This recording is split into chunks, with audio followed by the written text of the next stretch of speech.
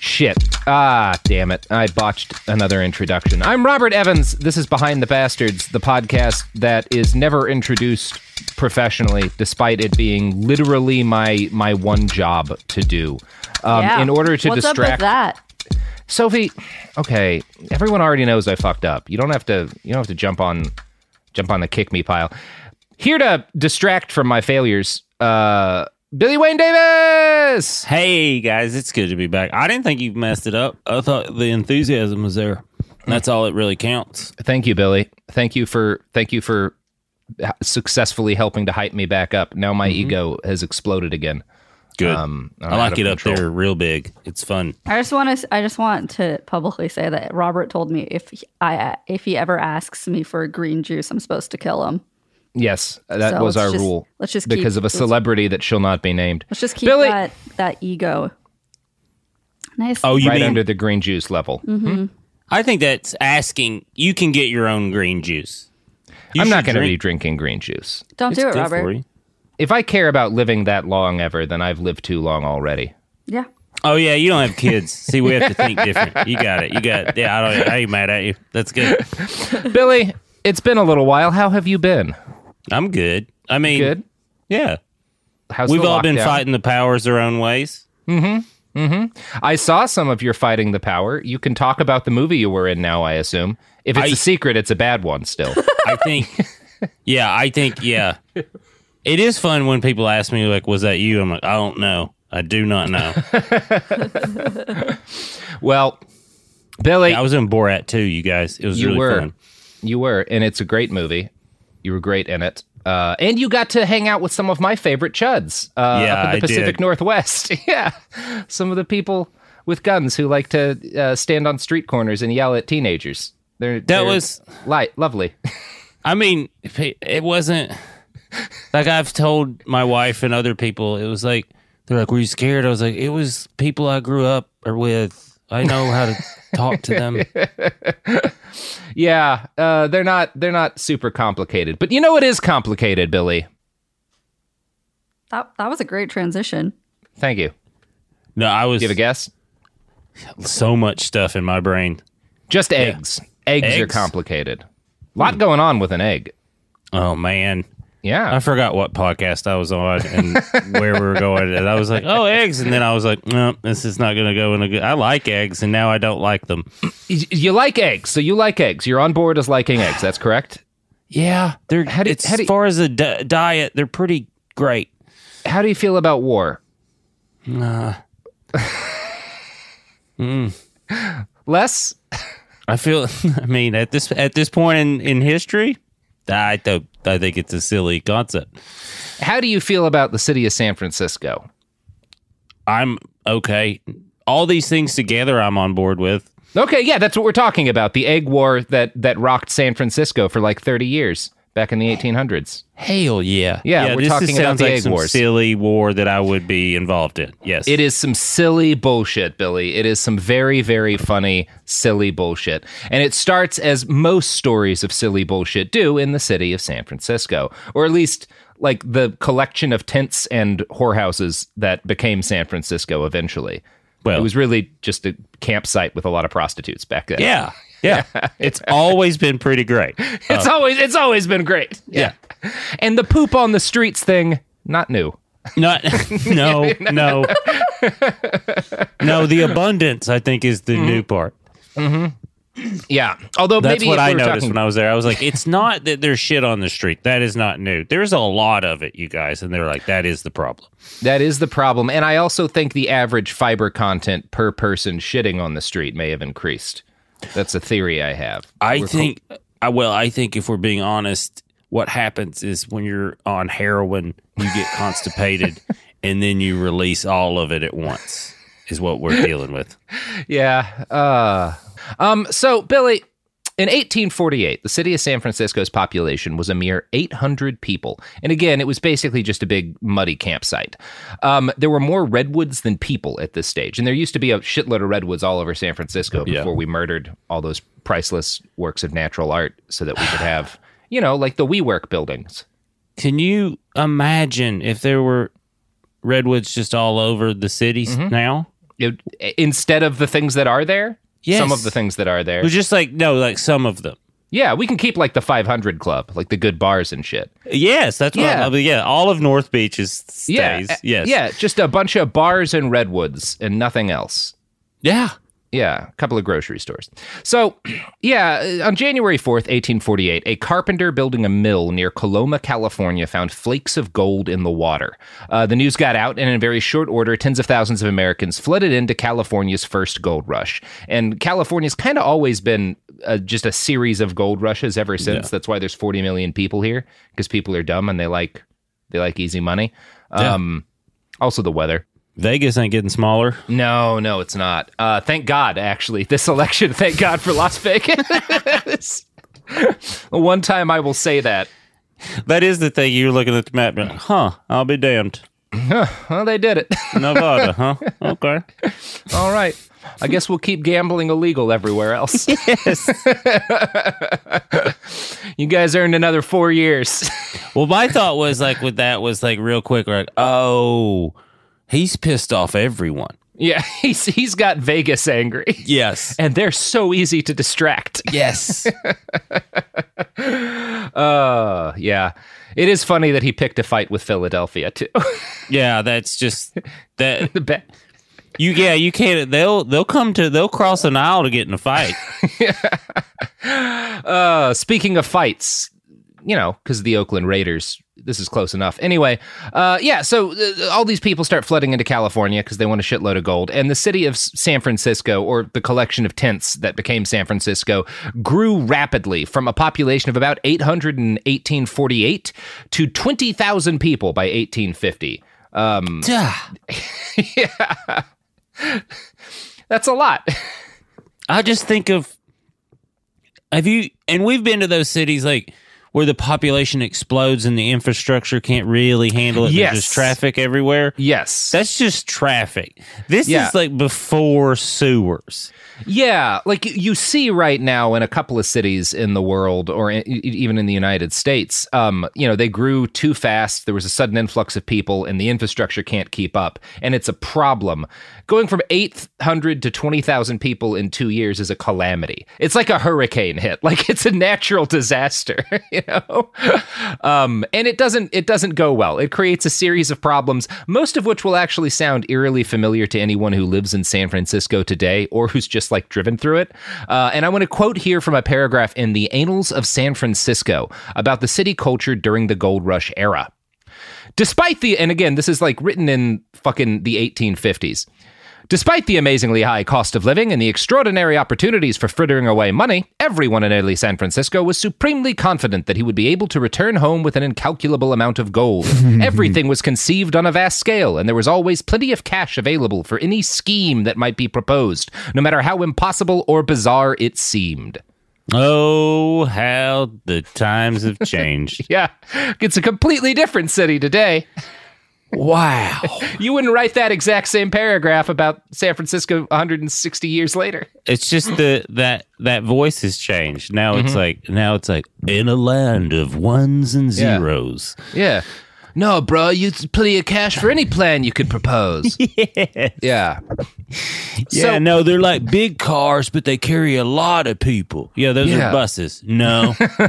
No, because we don't pay the driver a salary. Instead, he gets a per mile fee based on an app, and we don't have to give him health care. Brilliant. Yeah. Brilliant. Wait till you see what I'm going to do to roads. We're laughing, but that's a conversation. That is a conversation. I'm excited for Rotor without an E, the app, to come out and privatize the filling of potholes so that there are somehow more of them. Domino's tried that. It doesn't work. So most depictions of San Francisco in the 1850s portray it as, again, essentially just a pile of brothels, casinos, and crude tent neighborhoods filled with filthy male minors. One of the first problems that this explosion in population had is that there were almost no women in the entire city.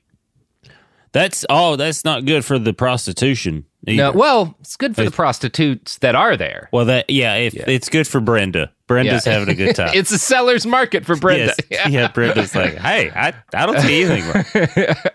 So one miner during this period is purported to have acquired a single woman's slipper and made a good living charging his fellows $1 to touch it. I know that I understand how that works too. Do you know? I just thought of times in my life where I'm like, I could see making a living doing that, and so yeah. A less ethical business person in the same field was Eliza Farnham, who operated a boat called the Bride Ship that ferried women from the East Coast to the West, presumably so they could marry whichever miners had the best luck in uncovering gold. Yeah. Just a boat full of brides. I mean, to at filthy that mine time town. period, if we're being honest, that is not the worst way people were getting married.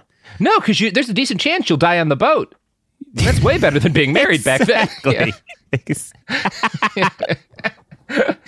Yeah.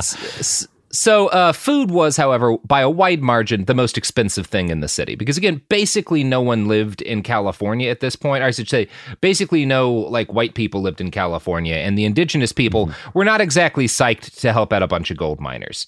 And also, genocide and such. So, there was not a great deal of farming infrastructure. There was not a great deal of food for what had essentially been a small town that had turned into what at that point was like a mid-sized city almost overnight. There just wasn't fucking food. And for an example of how incredibly expensive shit was in San Francisco in this point, it was actually worse than it is today by comparison. So restaurants unimaginable. Yeah, because it's incredibly expensive to eat in San Francisco. Right now, it is. That's my opening joke. I paid $10 for a taco. My opening joke is literally to the crowd like, "Oh, are you all roommates? Is that how you all?" Is the whole crowd the roommate? And everyone laughs every time because it's funny. Yeah, because they're actually two different households. Exactly. Yeah. So at this period of time in the early 1850s, restaurants in town charged $1 for a slice of bread, $2 if it was buttered, which is the equivalent of $56 in modern money.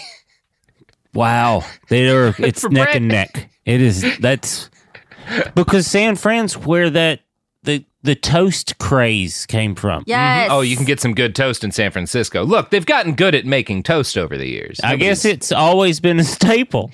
Yeah. In 1850, a nice breakfast for two, which consisted of cheese, butter, sardines, bread, and 2 beers, would cost the equivalent of $1,200 modern dollars. So it's the same. It's the same, yeah.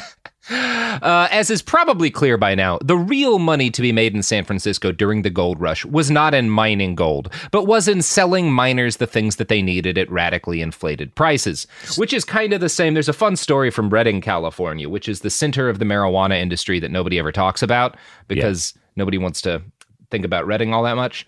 Well, it's just on the highway, so it's easy. It's where a lot of the sales happen. Yep. And it's a good growing area all around it because it's dry, but also hot. People talk about Humboldt, but it's a bit wet there.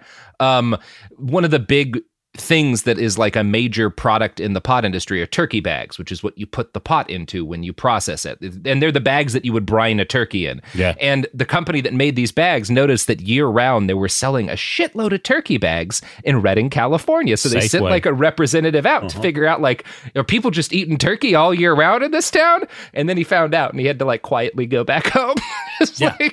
We can't really advertise on this. I just interviewed a lady in Southern Humboldt, and during the camp days, a bunch of revenuers as I was pointed out, they said the IRS. I was like, well, moonshine, they call them revenuers, and they're like, yeah. And they went. This guy was selling black pipe, and he sold way more than anyone ever had ever sold ever. And they were like, let me see your books. And the old man was like, no. You don't need to know why I'm selling this much of this stuff. No, because you guys will make them stop doing this. And I like money, man. I ain't doing anything illegal. I just like that the old man was like, no. No.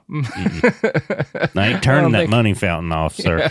Yeah. Don't think I need to be doing that. So the same thing's happening in San Francisco during this period. People are figuring out, the people who are really making money aren't mining gold. They're mining miners, you know? And yeah, the most intelligent of them realize that, you know, the easiest thing to sell miners and the most profitable thing would be food, and sex, but there was more competition in the sex business. Now, the most desired food stuff in all of the Bay Area was eggs. Not only are eggs filled with protein, they're a necessary ingredient in all manner of pastries and cakes. You know, you can't make fucking bagels or whatever without, or whatever, I don't know. You can't make a lot of shit without eggs. Yeah, they're critical. And alas for the growing polity, Gold Rush era San Francisco was completely the fuck out of eggs. The problem started when the first 10,000 men or so flooded into the city and devoured every single chicken and rooster that they could get their hands on, like a horde of protein-hungry locusts. They just ate everything. Like, there's enough chicken to feed 800 people, people move in and eat it all overnight, and suddenly there's no more birds to lay eggs. Now, it's not quite certain why, but no additional birds arrived for years to restock the Bay Area's farms. And this is a bit of a historical mystery because both Southern California and Baja had farms and had chickens. Yeah. And even in 1849, it wouldn't have been hard to send a few boatloads of birds up the coast. And there are different theories about why none of them actually were, like, there were just no populations of breeding chickens in the Bay Area. One of the theories comes from an artist named Eva Chrysanth, who is one of the world's top experts on the very weird subject of today's episodes. And she cites some convincing evidence that a mix of two factors contributed to the lack of poultry. Number one, chicken feed was in terribly short supply, and thus chickens were primarily fed garbage, which didn't help their health, and some sort of horrible bird plague kept killing off imported birds, because we do have cases of people bringing in birds, and then they'll all die basically overnight. So for whatever the cause was, it was impossible to establish a population of chickens in the city of San Francisco for years. As a result of this, in a city famed for gold, one of the most valuable items was the humble hen egg. It was not uncommon for eggs to be imported from as far away from Chile. Like, they're bringing Chilean eggs into San Francisco because there's no laying eggs, and you see the thing. I got you. Yeah, I got you. I know. I could see those assholes still doing stuff like that today. Yeah, well, being like, that's a Chilean egg, motherfucker. That's $1,200. Yeah, you're going to have to pay a lot of money for these Chilean chickens. You know where Chile is? No? Yeah, it's real fancy. The eggs are the best. It's very fancy. They feed the chickens satin. So the price of eggs at its peak was near the equivalent of $30 modern dollars an egg in San Francisco. Yeah. I know some people who would be very rich based on their backyards, if that was still the case. One journalist at the time noted that the city of San Francisco was desperate for eggs and that a fortune would be made by any man or woman daring enough to figure out how to provide them. And it just so happened, Billy, that 26 miles off the coast of the bay lay the Farallon Islands, known as the Islands of the Dead to the Coast Miwok tribe. The Farallones are some of the least pleasant land on planet Earth. 211 acres of rocky cliffs and outcroppings of solid granite. They're basically giant, sharp boulders in the middle of the sea. That's what I was going to say. It's like, it just sounds like big rocks. Yeah, they're huge, deadly rocks. One representative of the National Marine Sanctuary described them as looking like a piece of the moon that fell into the sea. Now, the Farallones have never hosted human populations naturally. Like the indigenous people didn't live there. They call them the Islands of the Dead. Like, don't fucking go there. You'll get killed. It's a bad place to be. Partly because the seas around them are incredibly rough, and until people had kind of like more modern boats, even when people had modern boats crashed into them all of the goddamn time. Yeah, I was going to say, it's needless, you guys. Yeah. You don't need to do this. Yeah, and there was really nothing there. The island's only natural inhabitants were hordes of sea lions and hundreds of thousands of birds. The most common species was called the common murre. It's a small ocean bird with exactly one noteworthy attribute. Its eggs are the size of softballs. So it's smaller than a chicken, but its eggs are like twice the size of a chicken's eggs. Now, mure eggs are actually, if you look them up online, they're really cool looking eggs. I kind of want to get some and try them. They're rounded at the bottom and narrow on the top, kind of like one of those Russian nesting dolls. And it's theorized that this is because they lay them on the sides of cliffs and it stops them from like rolling over. Gotcha. They're really neat. They're very vividly colored. Some of them are like turquoise, and they're covered in like black markings that look almost like alien handwriting. They're like pretty like a nice mug from Tejas. Yeah, they look like somebody in Taos made them. And like, yes, that's what you described. I just thought of an aunt I had. I'm like, she would love this egg. I just have a side note question, Billy. When I said, do you want to come back on Behind the Bastards, did you think we would be talking about eggs? I never know. I wanted to have a fun one. It's very funny to me. I didn't think that the President of the United States would discuss stuff that we had discussed. Fair enough. The bleach? I know. The bleach I stuff. know. That was like, I was like, I don't like that I'm ahead of this. I don't like that. Yeah, I'm not wild about the fact that the thing that we laughed at because it was absurd was then urged for people to do by the president during a pandemic. And people when everyone was joking about it when it happened, I was like, this isn't good. This is a problem. People are going to die. Yeah, I was like, people are already doing this, and if the president mentions it, it's not good. If people are like, isn't this funny? I'm like, I wish it was. I do. That's the thing. That's what's beautiful about the thing that happened with the Four Seasons, because most of the things that people have thought was funny that have happened this year aren't really funny if you understand what's going on. They're terrifying. That one was actually that was really funny. Yes, that was just perfect. Yeah, I did. I laughed that laugh where I didn't make noise when I first read about it, because I was like, I did that thing where I was like, who's behind? Because I was like, some comedian did this. This is very funny. Yeah. Yeah, then I checked many sources. Did you also do like the dry heave? Because it was like my little toddler crying. Where I was like, the harder I thought about it, the more I was like, that is. It's every now and then karma's just like, here you go. Yeah. This is cause and effect. What was even better about that was being able to share it with people who hadn't seen the story yet, and then got to appreciate their initial laugh about it. It's still funny. Sorry, back to eggs. My bad. It's perfect. No, Sophie, not back to eggs, because we're professionals, and that means it's time to go to ads. Oh. See, Sophie, sometimes I bring us to ads, and you don't warn me, because I remember and you don't. So there you go. I'm a hack and a fraud, Robert. I'll fire myself. Well, now you're making me feel bad. Yeah, that was hard. That was a harsh treatment. You really spun that back at me. Now the gun's pointed in the other direction. Just like Raytheon brand, shoot yourself in the face rifles. I knew Have this you was ever coming. wanted a rifle that'll shoot you in the face? Happen. Raytheon. I don't know. That's not my best Raytheon joke. Nope, but I'll take it. I'm sorry. Ads.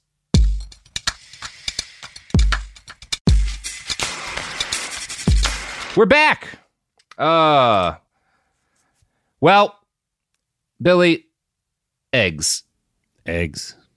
So I do suggest looking up mure eggs, because they're kind of fucking awesome. Actually, they're really neat eggs.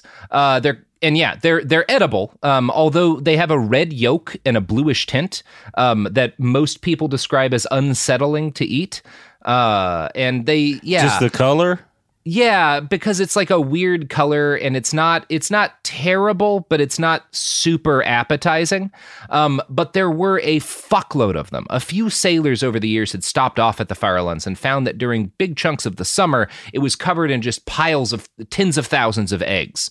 And while they wouldn't taste great fried, they worked perfectly if you mixed them into dough. You could bake with them, and you wouldn't notice that you weren't using a hen egg. And they're twice as big as a hen egg, so they really go a long way towards alleviating the egg shortage. And I'm going to quote from the Smithsonian here.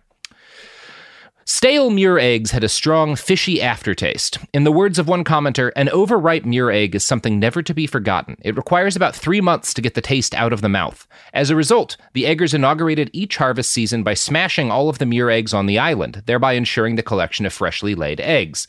So when people started harvesting these eggs, which we're about to get into, you would have to break all of the eggs that were there when you arrived because it would force the Muirs to lay new eggs, and then you would take those eggs and bring them back home. And if you're thinking, was this bad for the Muir population? Yes. Yeah. No, so, I as soon as you said commerce, I was like, well, these birds are fucked. They don't do great. So bit by bit, people started to talk about how all the eggs on this island might be able to satisfy the Bay Area's deep hunger for pastries. The first man to try and make a fortune off of Farallon eggs was an adventurer from Maine named Doc Robinson. He'd heard whispers of Muir eggs in the saloons and gambling dens on the waterfronts. In the spring of 1849, Doc and his brother Orrin chartered a boat and headed to the islands. They found them absolutely covered in birds, hundreds of thousands of Muirs. The men loaded their boat so full of eggs that they could barely fit inside it. And I'm going to quote now from the book The Devil's Teeth by Susan Casey. Robinson and Dorman loaded their boat with eggs and headed back to San Francisco, coming up against a nasty storm and dumping half their cargo into the ocean just to stay upright. Nonetheless, they sold the remaining eggs for $1 a dozen and pocketed $3,000. Serious money in those days. Robinson opened his own burlesque hall, another big growth segment of the fledgling California economy, and neither man ever went back to the Farallones, but others did. Within a week of the successful egg sale, Southeast Farallon was swarming with eggers. In keeping with the land-grabbing ethos, 6 men immediately staked their claim, declaring that the islands belonged to them exclusively due to rights of possession, and incorporating as the Farallon Egg Company. Egging, though lucrative, proved a tough way to make a living. The season spanned 8 flurried weeks between May and July, during which time it was man against Muir, and both parties against the goals. Climbing near vertical rises of crumbling granite, the eggers carried clubs in their free hands to fend off the attacking birds, at the same time stuffing the eggs into specially designed egg shirts, giant gunny sacks with multiple pockets. Scalp wounds were common. So, I just have, I've never wanted a fortune that bad, I don't think. No. Yeah, and it's not even a fortune, because these guys, after the first guy, he makes a fortune, right? Yes. He makes sense to me. You go out, you have like one real shitty weekend, and you come back alive, and you buy a burlesque hall, and you sell sex for the rest of your life. Yes. I understand that. These guys are like day laborers. Yes. And it's so bad because the gulls eat the Muir eggs. So like while you're climbing up the rock, they're like dive bombing you and like biting into your skull and clawing at you to get at eggs. God. It's a bad gig. It just sounds like a metaphor for modern day San Francisco. Yeah. Yeah, it's not any different today. I would describe what they're doing as like driving for Uber. Uh-huh. Yes. But more ethical. Yeah. Though it's a fair wage. Yeah. Yeah, exactly. I'm sure they were getting a better wage than Uber drivers are. Oh, man. Yeah. So Harper's Magazine sent a journalist out to the Farallones in the 1860s to look at the egging operation. And we have from that reporter a firsthand account of what it was actually like. And I'm going to quote just from that him now. Making vomit noises where he's just like... From 15 to 20 men are employed during the egging season in collecting and shipping the eggs. They live on the island during that time in rude shanties near the usual landing place. The work is not amusing, for the birds seek out the least accessible places, and the men must follow, climbing often where a goat would almost hesitate. But this is not the worst. The gull sits on her nest and resists the robber who comes for her eggs, and he must take care not to get bitten. The Muir remains until her enemy is close upon her. Then she rises with a scream, which often startles 1,000 or 2 of the birds, who whirl up into the air in a dense mass, scattering filth and guano all over the eggers. Gah. So just shit clouds raining down on you and into your open scalp wounds from the gulls that have dive bombed you as you're doing your job. Also, again, hold on, almost as bad as Uber, because you're really high up, so don't let go. Yeah, and if you fall, you'll die horribly. Oh God. And yeah, it was the men who did the job tended to be as shady as you would expect of people who are willing to do that kind of work. The egg company hired mainly Greek and Italian immigrants who were comfortable with danger and desperate for money. And we all know what Italians are like, right? This is a very anti-Italian show, Billy. Oh, okay. Yeah. No, it's fine. It's fine. I know what they're like. Yeah. So the rocks they scrambled up and down were slick with water and bird shit. Men fell all the time, often from great heights. When workers died, they were just entered into the company logbooks as missing. For an example of one death... Yeah. Oh, man. Yeah.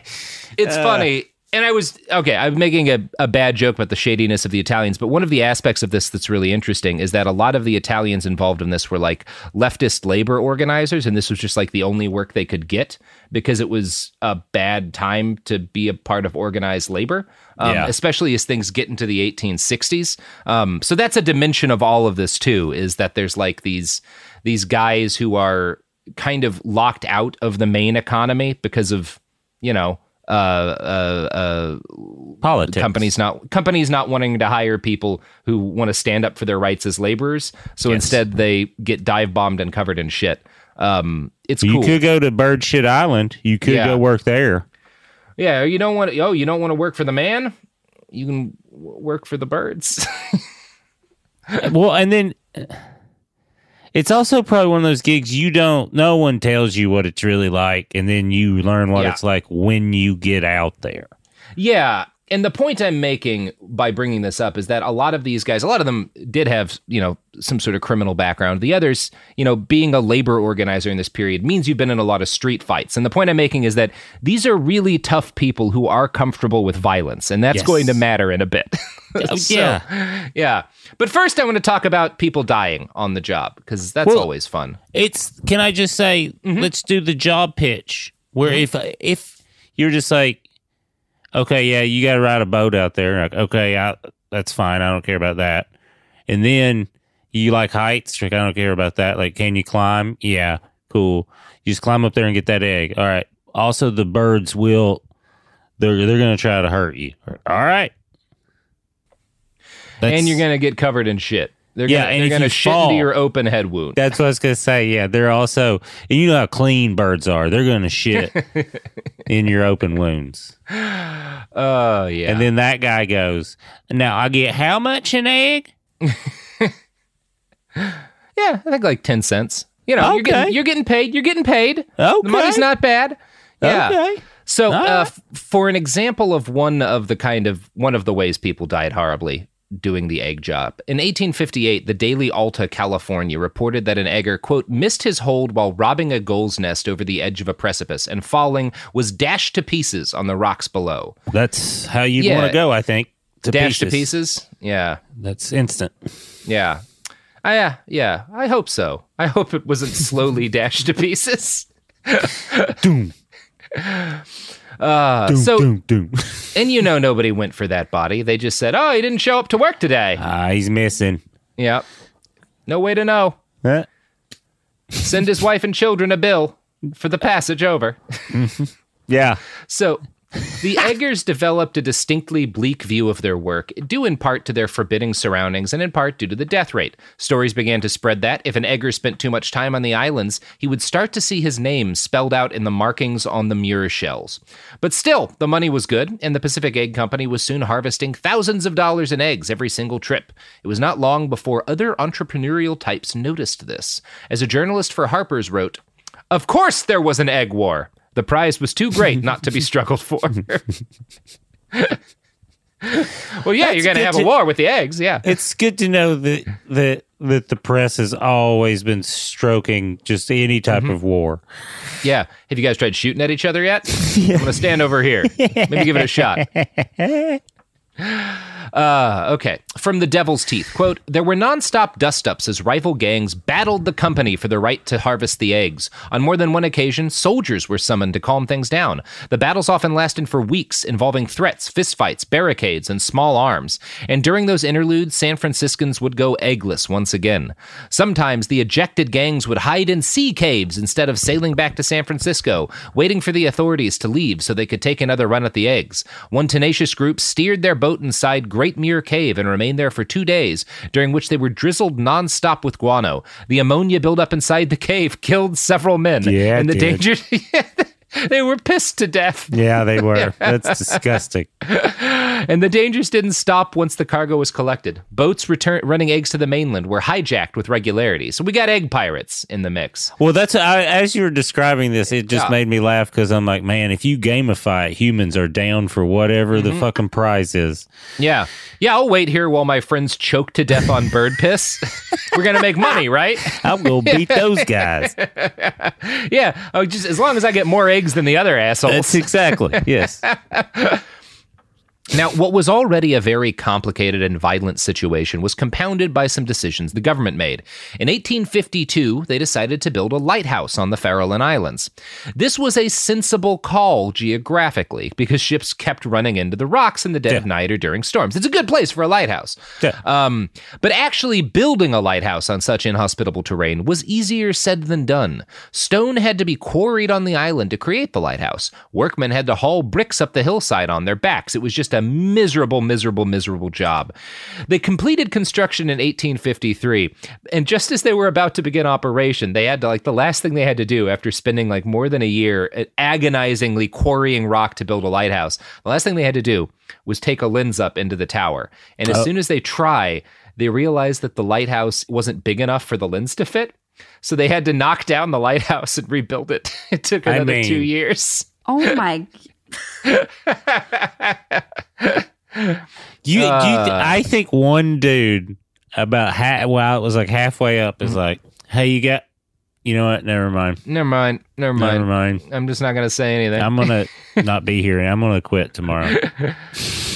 So in 1855, they finally finished the damn thing. Several lighthouse keepers and eventually their families moved onto the island as its only permanent residence.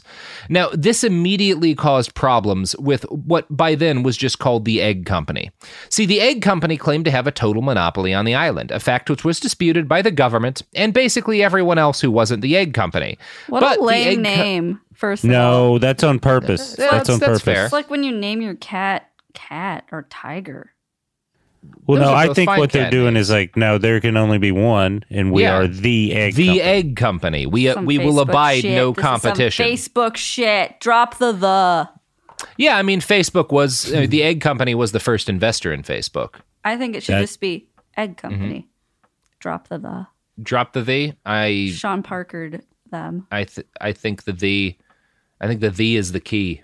The is the key. The is the key. So, the Egg Company says all of the eggs and everything else on the Farallons are our property, which, again, they have no legal right to, but they do have guns. So the lighthouse keepers They do understand America. Yeah, they understand America. That said, the government had guns too. So the Egg Company couldn't kick the lighthouse keepers off, but they could repeatedly threaten them with violence. Now, the problem... I don't understand that they were like, hey, we're going to get you. Yeah, part of they were like, you can't, if you're going to be here, you can't eat any of the eggs or anything else that's on the island. Oh, I see. And they were like, but we live here and it's the government's island. So that starts the problem.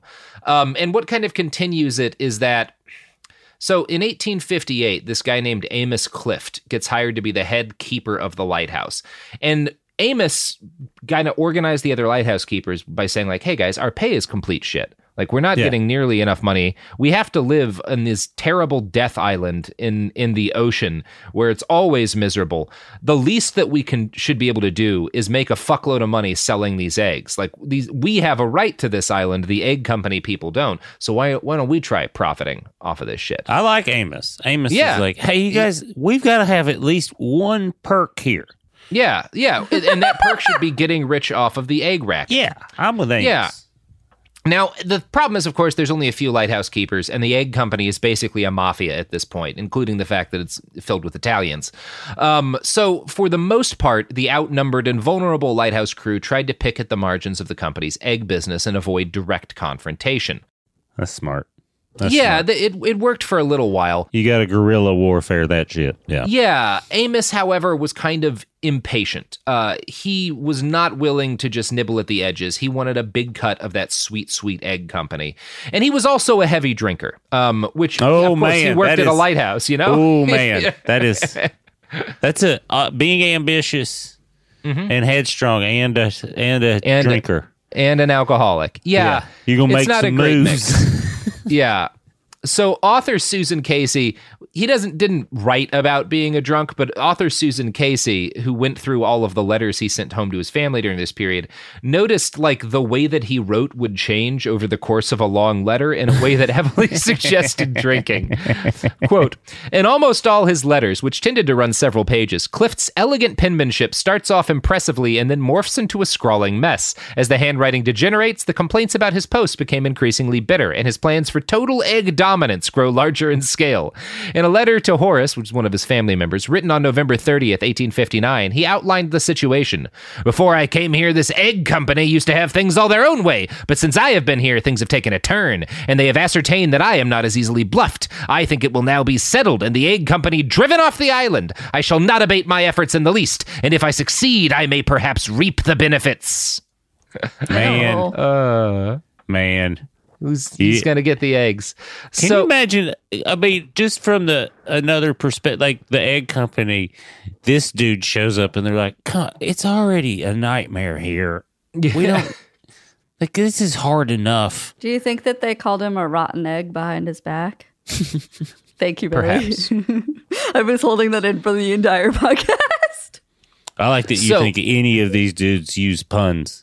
Fair. He was too drunk and too obsessed with eggs. Do you want to know who's not too drunk and obsessed with eggs, though, Robert? Talk about eggs. Oh, now the people of Raytheon are big into the egg business. In fact, there's right now our friends who are behind such wonderful inventions as the missile guidance chip for the Hellfire missile and the missile guidance chip for the RX-9, the knife missile, are working on a way to shoot eggs right into the mouths of hungry people at speeds exceeding 40,000 feet per second. Not rotten eggs, fresh eggs. We were trying to feed him. Cooked to perfection. Only the fresh, so fresh, they will completely penetrate up to 3 human bodies before shattering. That's the Raytheon promise. We were feeding them. Mm-hmm. Ads.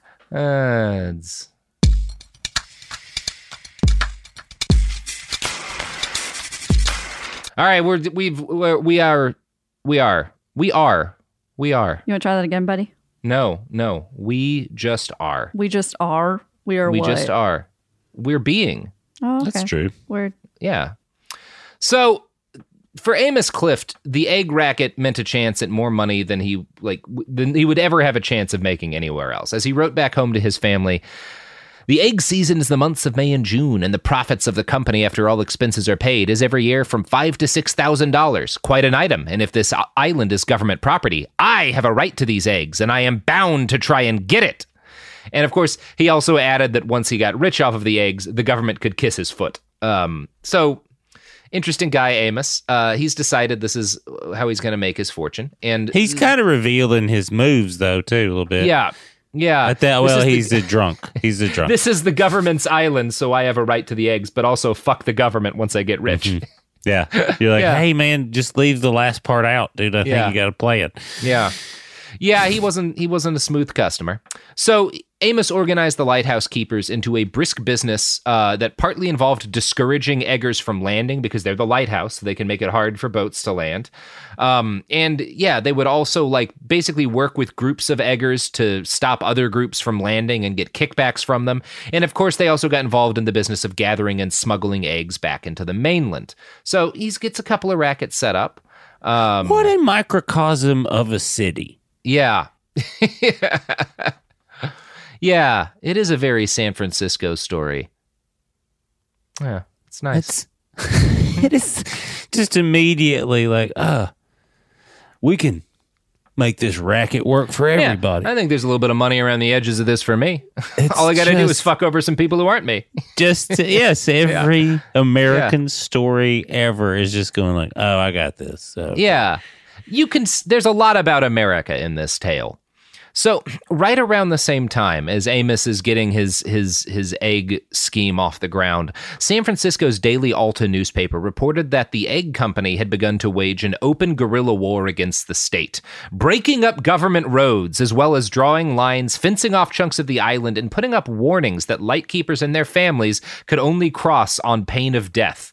So destroying the roads that were built to allow the lighthouse to function, and to allow like basically trying to cut off their supply lines, fencing off the areas where the eggs are, and threatening to murder government employees who cross onto egg territory. In June of 1860, as things escalated to a point where lightkeepers felt unsafe to travel outside without rifles, Clift wrote a letter to his family that, "We are now in the midst of the egg season, and the egg company and the lightkeepers are at war." Now, soon after this point, the Eggers launched a full frontal assault on the lightkeepers, trying to force them off the island at gunpoint. In July, one of the assistant lightkeepers was ambushed and injured. Just as Clift was plotting his response to these offenses, the U.S. government realized what was going on, and rather than get embroiled in an egg-based insurgency, they fired Clift for the undue assumption to monopolize the valuable privilege of collecting eggs. That's fair. I think that's fair. I hate to side with the government, but they got a goddamn point on this one. It does kind of seem like he was the problem. Do you think any of his relatives, like he had some smart ass cousins or stuff, and they're like, dude, you've got to read Amos's egg letters. Yeah. They are awesome. I think he might be in some real trouble. Yes. He's talking about gunfights. But he's talking about eggs. It's the funniest shit you have ever heard. People. Yeah. So, at the same time that the egg company men were sparring with the lighthouse keepers, another rival egg poaching company was forming with the goal of conquering the Farallon Islands for themselves and taking them from the egg company. While the egg company was American-run, this new company was made up entirely of Italian immigrants. Both claimed to have legal possession of the island, and it seems unlikely that either did. From a local news article at the time, quote, "The chief of police and a posse visit the scene. For a long time, 2 years or more, the right to gather the eggs on the Farallon Islands has been in dispute between rival companies, and rumblings of approaching troubles between them have been heard for a year. One of these companies is composed mainly of Americans, and it is known that as the Farallon's Egg Company. The other is made up of Italian fishermen. The American company claimed to have had original possession of the island and issued scrip in the usual manner of corporations. The Italian company were subsequent claimants, and in a suit between them in Judge Hager's court lately, a writ of ejectment was sued against the Italians, who, being in part possession, refused to obey the summons. Yesterday, Chief Barks sent out officers Ellis and Clark to arrest certain of the Italians, and when they found two parties, armed to the teeth, in possession of different parts of the island, and breathing defiance against each other. The officers attempted to serve their writ, but were opposed, and though the partisans of the egg company sided with the officers, they were unable to effect the arrest of more than 3 of the other party, the rest vowing that they were ready for a fight, and would rather be shot down than arrested." So, yeah. Whew. Yeah. I think over eggs. Starting a farm a little outside of town would have been way easier than this. Yeah, it does seem like that. Seems like that would have been eggs over easy, and they chose eggs over hard.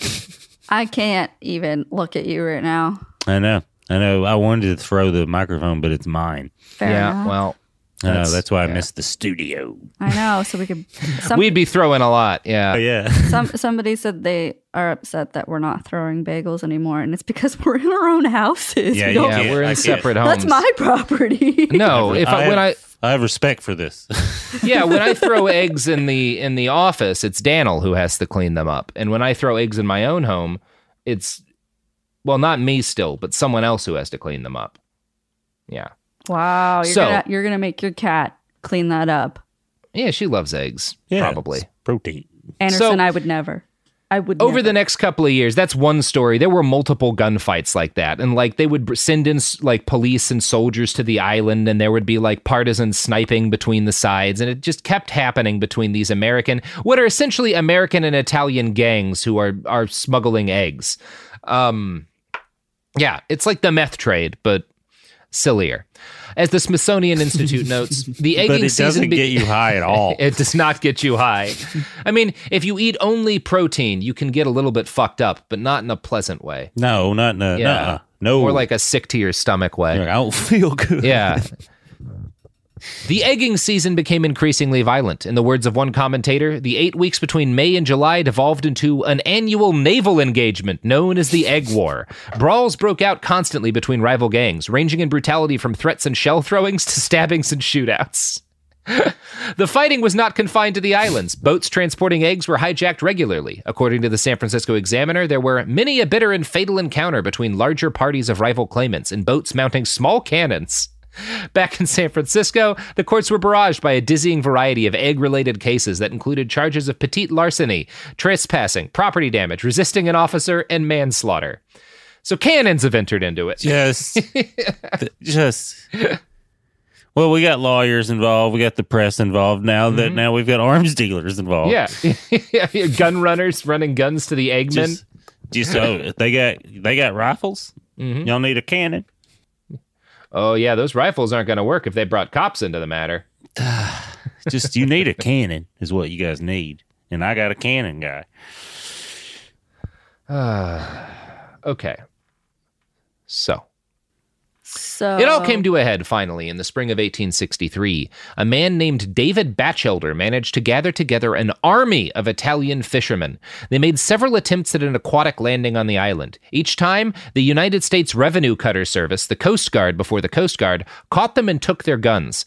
But eventually, Batchelder and his comrades succeeded in sneaking around the cutter service and landing on the island. On the evening of June 3rd, 1863, the fishermen sailed out to the Farallones again and were met by a group of armed egg company men. Isaac Harrington, the company's foreman, warned the men who were trying to land that they would do so at their peril. In return, Batchelder shouted that they would come in spite of hell. And then things got a little bit less dramatic, and the Italians got drunk on their boats all night and spent the evening making fun of the people on the shore. But then at dawn, the hungover Italian soldiers attempted another landing. Those guys sound fun.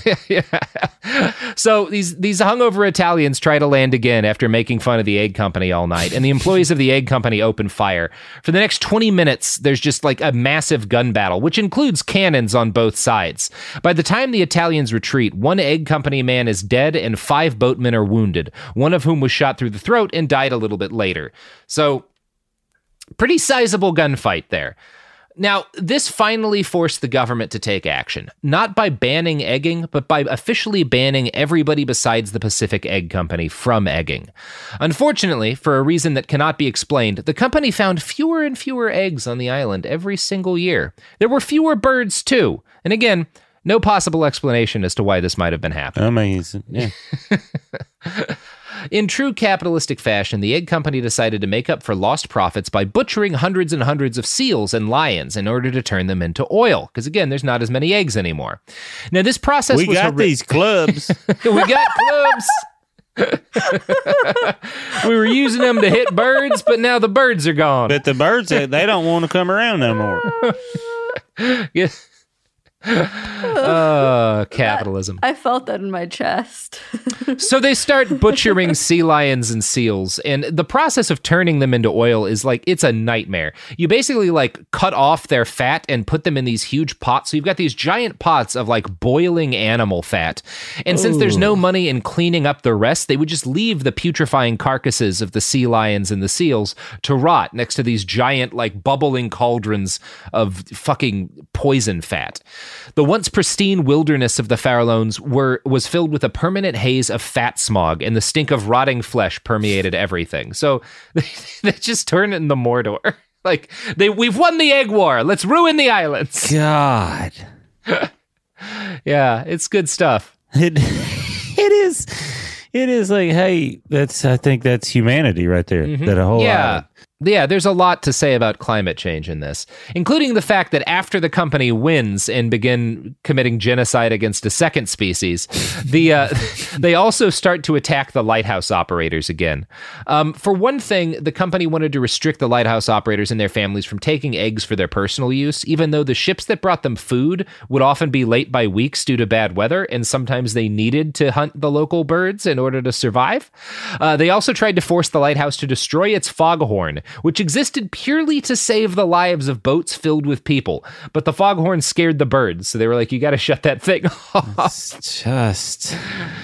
In 1881, company men assaulted another lighthouse keeper for harvesting eggs, and in May of that year, the fucking army had to forcibly evict the egg company from the Farallones Islands. So, can you imagine being the governor and you just keep getting this one island? You're like, oh, God damn, these egg guys. I have to send the army out over eggs? Army? Is this? And that happens, by the way, that big gun battle between those two sides occurs like the same time that Gettysburg is happening. So, It's easily a much more important battle. I think we can all agree. Well, that just sounds like, oh, you guys are doing fighting too. We'll do fighting. We'll show you fight. Gettysburg cowards how it really goes. We'll do it on that. You guys fighting over freedom? We got eggs. We're doing eggs. That's such a West Coast. That is a West Coast versus East Coast thing. Like, oh, they're fighting. It's like racism and slavery back there. And like, where are you guys fighting? Eggs. Yep. A slightly higher profit margin. So the egg war finally ends after like literally 30 years of escalating violence. And in part because they finally established chicken farms in Petaluma and suddenly eggs. Not every direction around San Francisco is farms. Yeah. But they weren't yet. I like dude that just immediately started a brothel. He's like, man, I'm not going back to that island. Island, that was... I am done with eggs. It's all gonna be... I mean, eggs will still be involved, but in a less direct way. Yes. Good. So, mere eggs became much less common over the years because after 4 decades of taking all of the of not just smashing of like not just taking eggs but smashing all of the eggs on the island so that they would lay more eggs and then taking all of those, the mere population on the Farallones dropped from an estimated 400,000 to 60,000. Because yeah, it was a good old-fashioned genocide. So you could say there's a degree to which the industry kind of destroyed itself because it was greedy and made the environment that sustained it no longer possible. Oh, yeah, I guess there's no... Yeah. No, it's a thing that has never happened again and never will happen again. Probably not happening right now. No. There's no signs of that happening now. No, why would we do the same thing repeatedly thousands of times until we all die? That doesn't sound like us. What if we just made seeds that only worked once? Well, Billy, that's the egg war. That was kind of a fun one. Yeah, it was a hoot of one. And I figured it's like one of those where it's like, I don't think there's a bad guy. And I mean, there's a good guy or a bad guy in that one. Yeah, I think the good guy is the guy who made that brothel. Oh, he is the only one. Yeah. Yes, he was the... And he told some people about it. They're like, how'd you get this brothel? He's like, oh, there's an egg island out there. I wouldn't go out there, though. And people are like, okay. He's like, I told you guys not to go out there. Yeah. It's a hoot of a tale. I should note here that I found out after I had finished researching and started writing that this is another episode that I think the dollop beat me to. So, like, to hell with you, Dave. I'll get my revenge. I wasn't going to not do it because it was election week when I wrote this, and I don't have that much time to research stuff. But, yeah. It's okay. Yeah, it just happens. It's the internet. Yeah. Anyway. And they're both talented. So we're good. Yeah. So, listen to both episodes and then send Dave and I both extensive essays taking apart who did better at which portions. Because I guarantee you we'll both read them and take them to heart. And Gareth and I will just be like the press. We'll just sit over here and we'll be like, you guys should fight with guns. We're going to be over here. That's what Gareth, we'll let you guys fight. Yeah, I think Dave and I are going to do a joust over, I guess, who has the right to talk about Henry Kissinger. I don't know. Oh, that's an exhausting project. Oh, that should be. I think that forces should be joined. Yeah, I've talked actually. We've talked a little bit about that idea. It's just a matter of people's schedules, and also, like, do you have any idea how hard it is to write an actual episode about Henry Kissinger?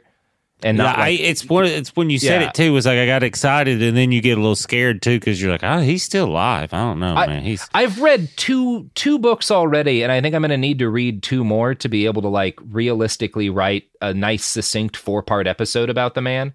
He's still doing stuff. He's never going to stop. He's always... He should be dead.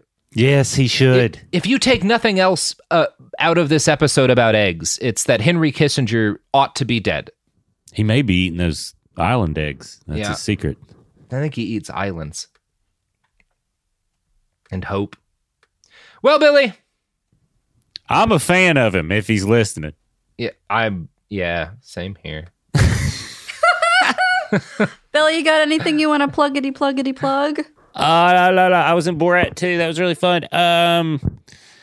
See if you can find me. I have a cannabis podcast where we interview the growers and the movers and shakers that make up communities. We're season 2. We're in Humboldt County right now, and they have opened their arms and their doors to us in a way that we didn't foresee. So the season keeps getting longer. It's really cool.